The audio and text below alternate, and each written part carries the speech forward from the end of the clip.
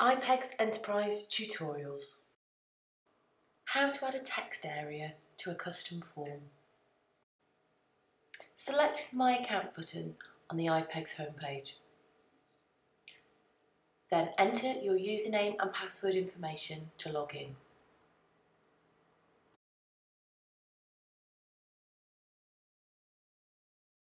When in the My Account section, select Form Manager. You will then be presented with a list of your saved forms. Choose the form you wish to edit by hovering over the settings icon, then select the formbuilder icon. Select the plus icon.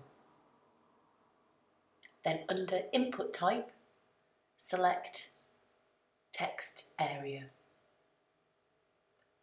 You can now add all relevant information to your new field, including field name, if necessary, field description, amend the label alignment and field position,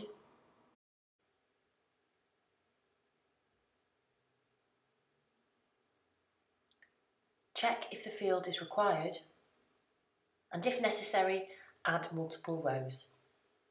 Select Add Element, and your new field will be saved.